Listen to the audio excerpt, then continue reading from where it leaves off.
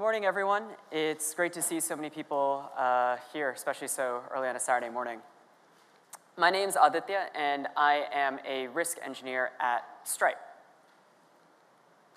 Stripe is the payments backbone for many companies, including a number of our sponsors here today.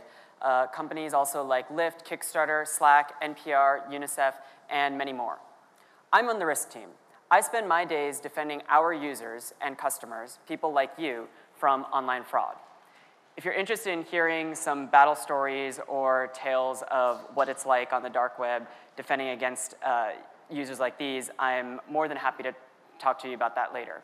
But today, I'm here to talk about API design and testing. Let's take a trip back to 2006, 10 years ago. Facebook had just opened itself up to high schoolers, and college students were freaking out about this.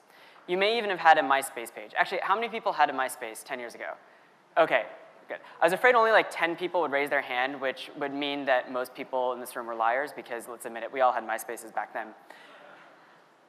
10 years ago, the best practices of web development dictated that you'd do something like this.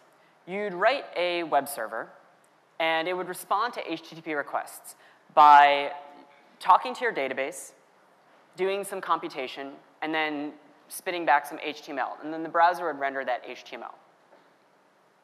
If you wanted to allow someone to write a native client for your application, the native client would talk using some raw format, at the time likely XML, and would still talk to the server.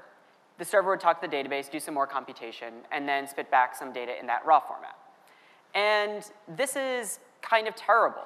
It's asymmetric. It's, different clients are using different mediums to talk to the server to do fundamentally the same things. Fortunately, at some point, we realized that this was silly, and we consolidated it. So this is what the state looks like in 2016. Now, we realize that the browser is a special type of client, but it's still just a client.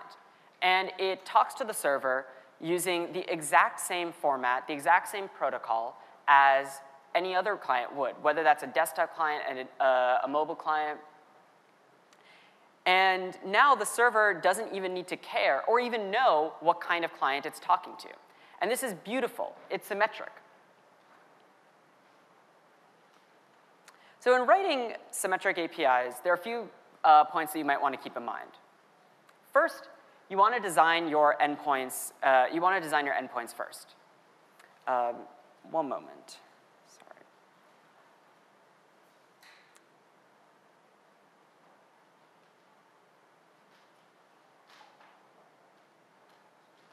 Sorry, the timings it's just auto advancing.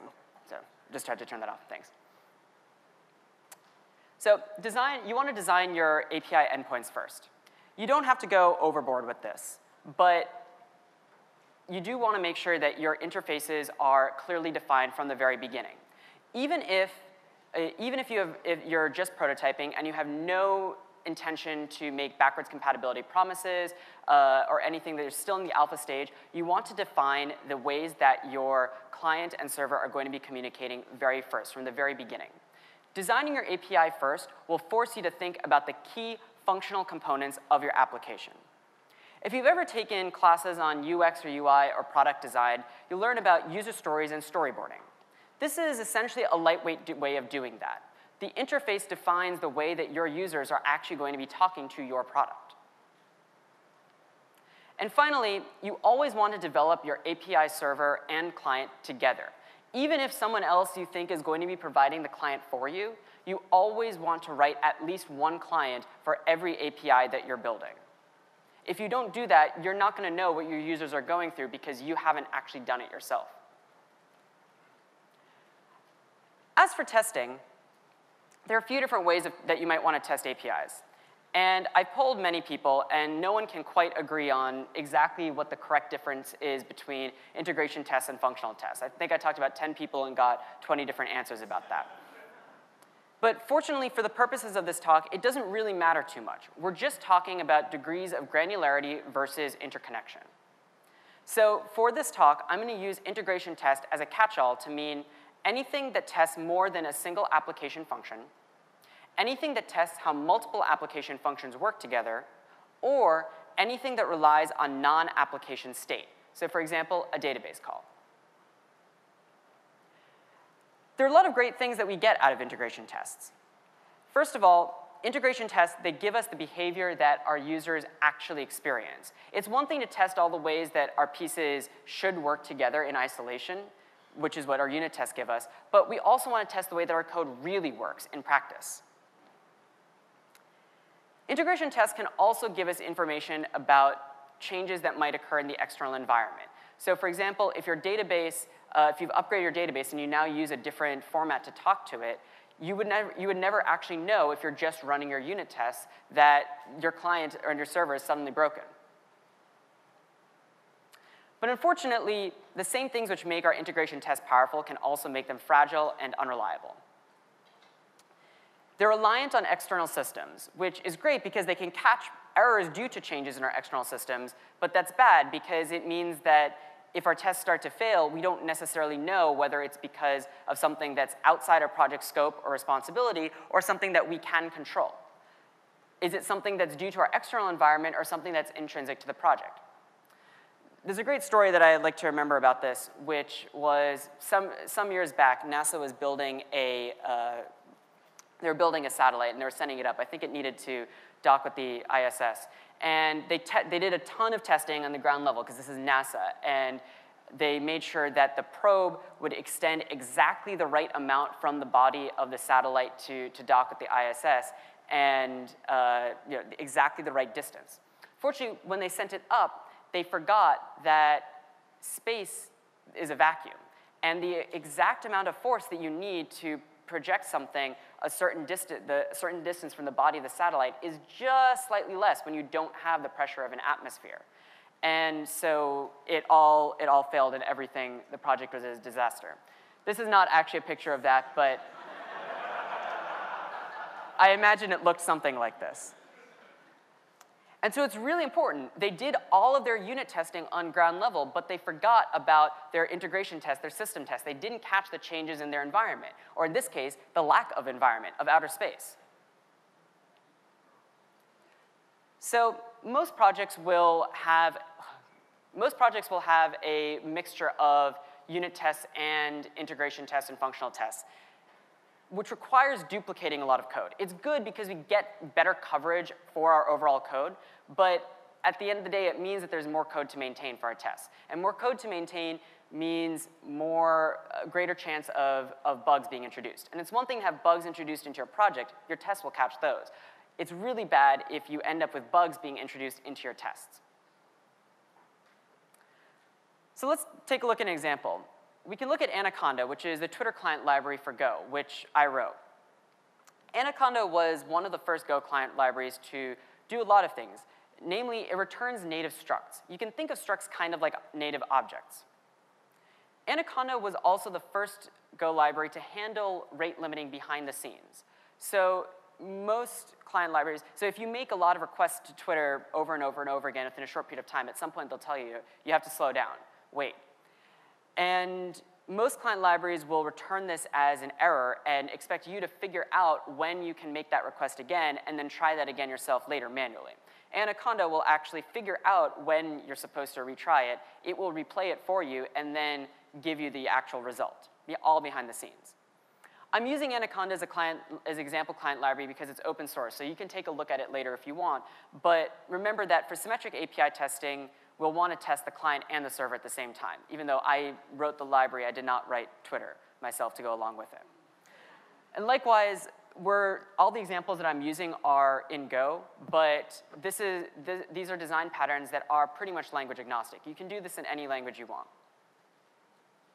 So one approach to testing that's pretty common is to stub out or to mock responses.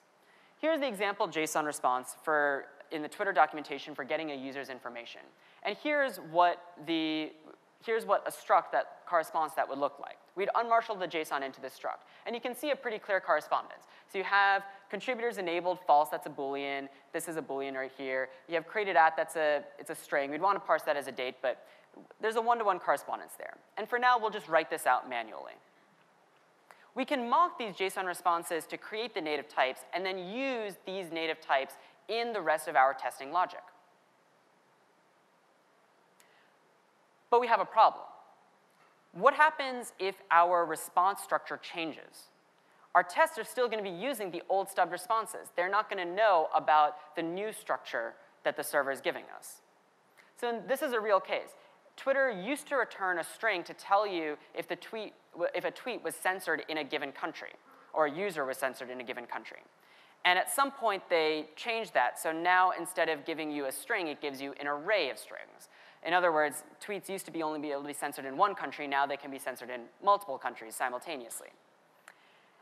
And because the tweets use stub responses, or the unit tests use stub responses, this problem only occurs in production or when running your tests against the live API. Now, you might think, well, I don't need to worry about this because this all has to do with static typing, and I use a dynamically typed language. But actually, you do need to worry about this. To continue with this example, what if you're writing JavaScript and you call .length on a field value and you think it's a string, but it's actually an array? It's going to give you an answer that's valid semantically, but it's not at all what you need.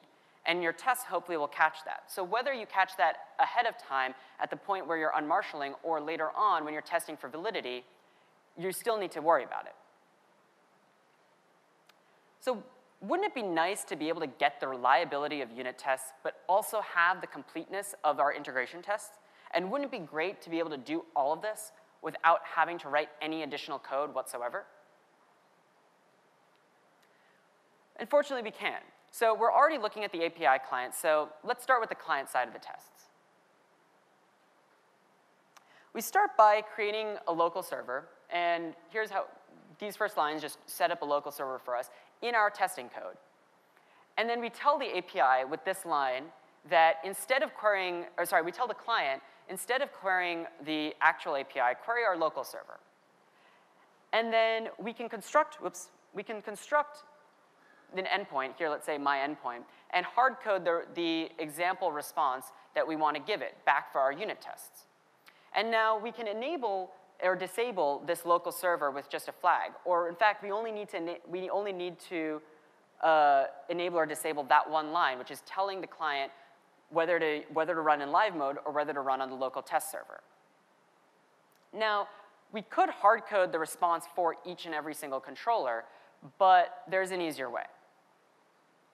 Instead, we're going to eavesdrop on the live responses and record them and then replay them.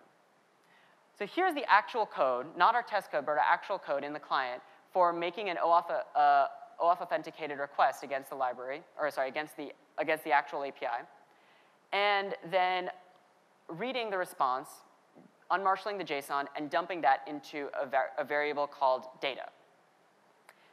It's easy for us to intercept and record these responses, and we only need one line to set this all up. That's it right there. treader does exactly what its command line counterpart, T, would have you think it does. It reads stuff and returns exactly every single byte that it reads, but it also copies those to a separate place, a file. And what we're doing here is we're just wrapping the response body in a treader, and when we read from the response body to unmarshal the JSON, it will also copy that to a separate file. Notice that the teeing, it doesn't actually happen on this line. It only happens when we read from it. What that means is we don't have to read the entire response, hold that in memory, write that to a file, keep it in memory, and then pass it to the JSON unmarshaller, which will then do stuff with it. We can actually operate on a buffer or on a stream. Go's interfaces, the reason that we can do this is because the response body provides a common interface called read for, you guessed it, reading and writing data, and the standard library recognize this. And so Go's interfaces mean that we can record and replay responses in test mode while still preserving our functionality in live mode. And again, we can enable or disable this line with a single flag.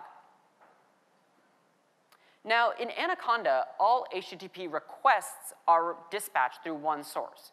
The original reason for doing this is that it allows the client to handle rate limiting for us behind the scenes, as we said, across all different endpoints. But an additional benefit is that all HTTP responses are also dispatched through that same source. So it means that we don't have to add this line to every single, this line right here, we don't have to add it to every single endpoint, the functions that correspond to every single endpoint separately in order to record and replay those tests. We only need to add it in one place. This is a small but important point. It means that updating our tests or adding new ones is dead simple. It dramatically reduces the barrier to ensuring that every single API endpoint, every single call is at the bare minimum tested for structural integrity. There's no reason to ship untested code when the barrier to creating minimum viable tests is so straightforward. So instead of creating a separate handler function for each and hard-coding the responses, now we've recorded the files. And fortunately, RESTful APIs give us a natural way to organize those files within our project hierarchy.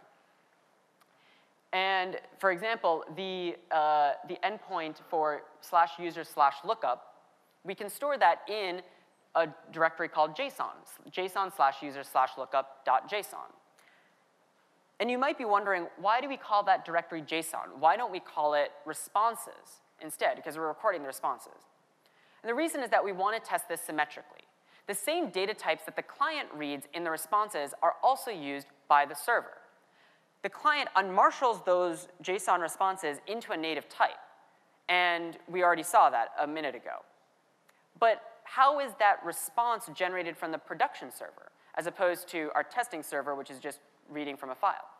Well, the production server will take a native type that it gets somehow, it does some computation, and it marshals that into JSON and then sends that over the wire. That's our interface. And the native type is used on both sides of the network interface.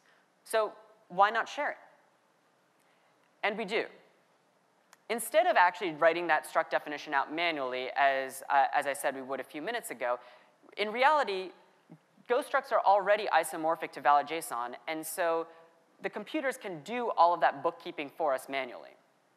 And I know that in some language communities there's a fear of code generation. Fortunately, we're doing stuff that's fairly straightforward here. We're not going to get too wild and in the weeds. We can use GoJSON, which is a tool for doing exactly this. It generates struct definitions from JSON documents.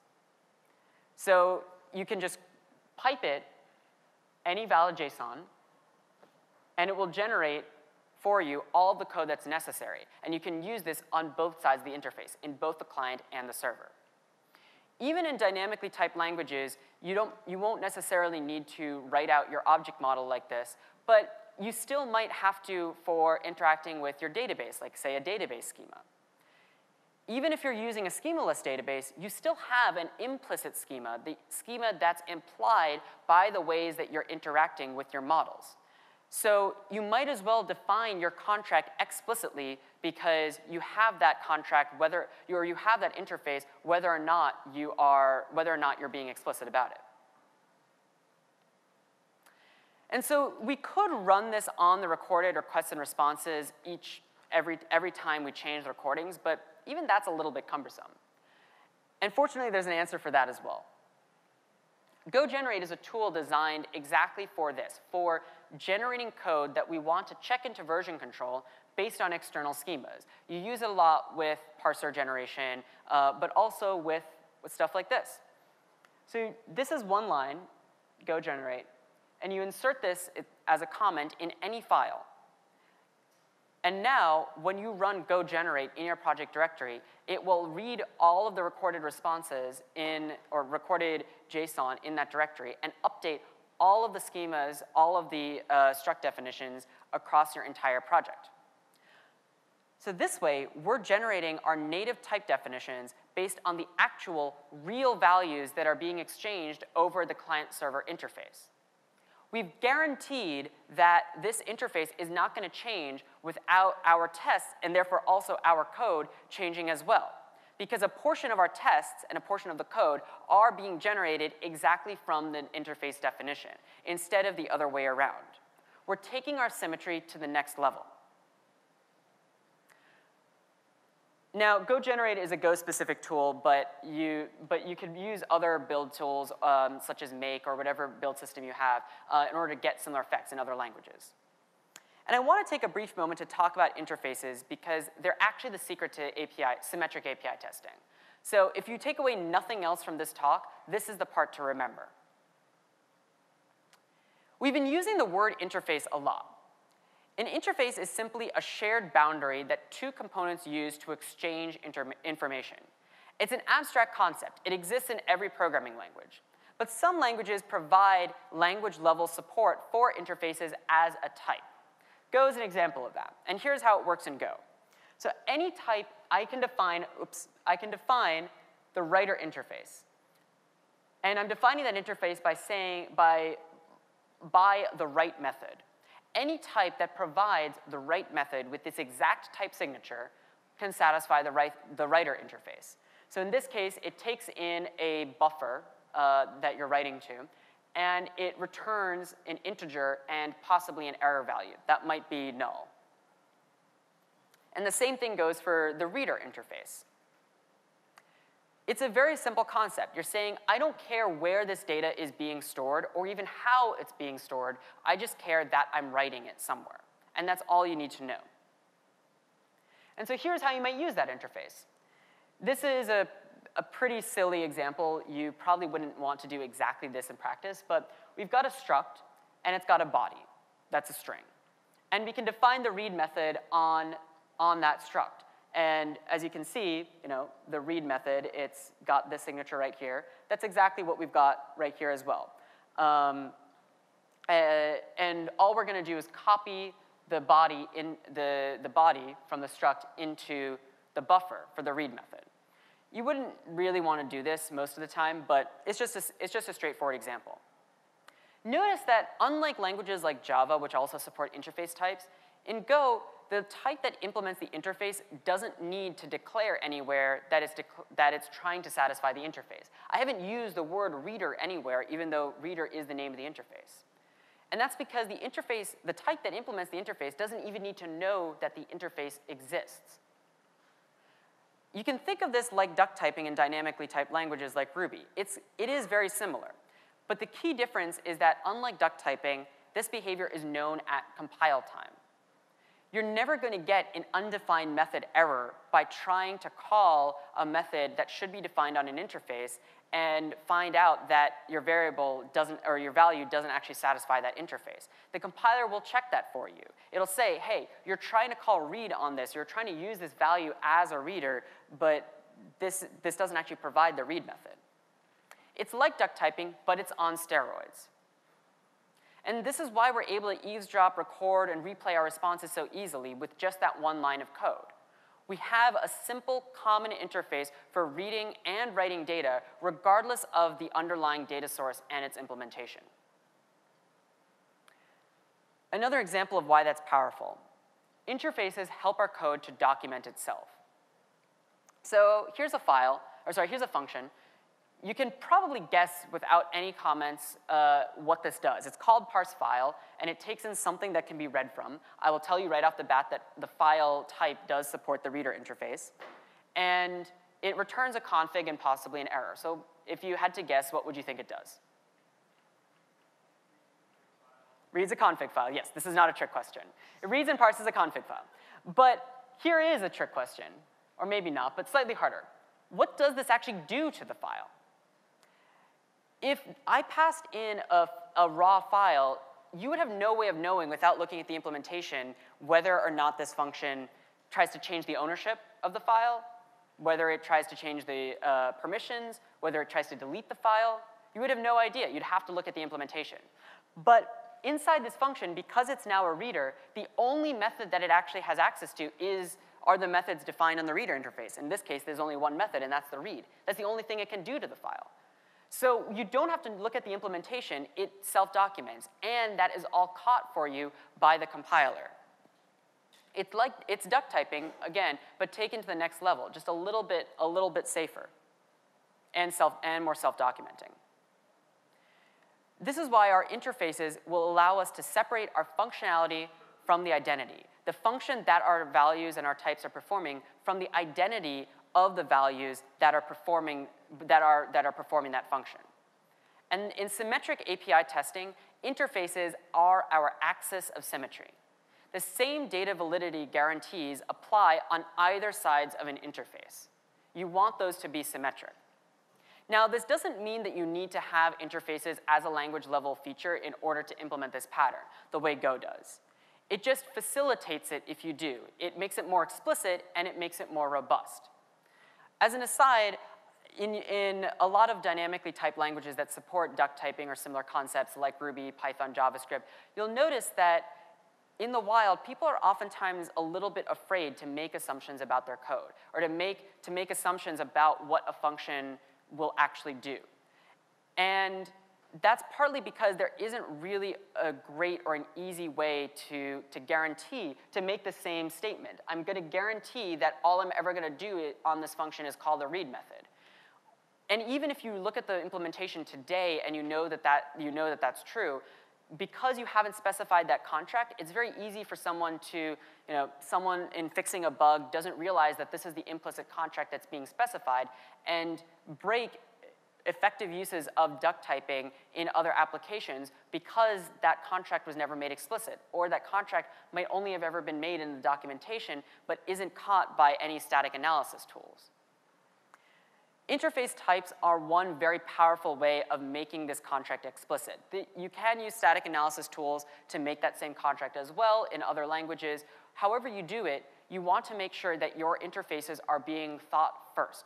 You think of your interfaces first when you're designing your code, and you also think of your interfaces first when you're tooling, in your automatic tooling, just like you do with your tests and with your builds.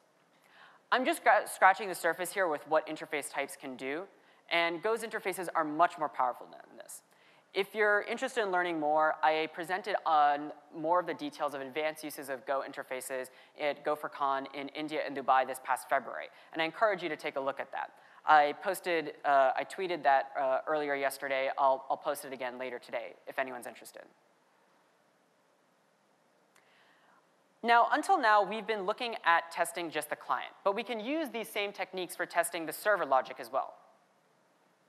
And the same technique applies, but in reverse. We record the actual client requests, and we'll feed them directly to the handlers on the server. So this is what that would look like. Here's our handler. You can think of it like a controller. It's a really silly endpoint. It just prints that string no matter what you do. And we create the response writer and the request object. Now, the interesting thing to note here is we're never actually making an HTTP request to example.com. We're just creating the value that represents the request as the server would see it. So the server would see this and say, OK, I'm responding to a request that was made to example.com. But we're never actually executing that HTTP request because we just feed these values directly to the handler. The handler is a function. We call this, there's no network activity going on. We call this directly. And one other thing to note, data right here, that's just an I/O reader. We can pass in that data through anything that can be read from. We can be using this in our tests. We can read that from a file. Of course, this leaves us with the question of what we actually want to test on the recorded responses. The most obvious thing, you might want to test for state changes, like database state. If you're testing the sign-up endpoint, you might want to test that, that a new user is actually created in the database afterwards. And you also want to validate the responses that are returned by the server. So for a sign-up endpoint, you might want to test that an actual user object, or the JSON representation, is being returned in the response. But haven't we already done something with validating the server responses?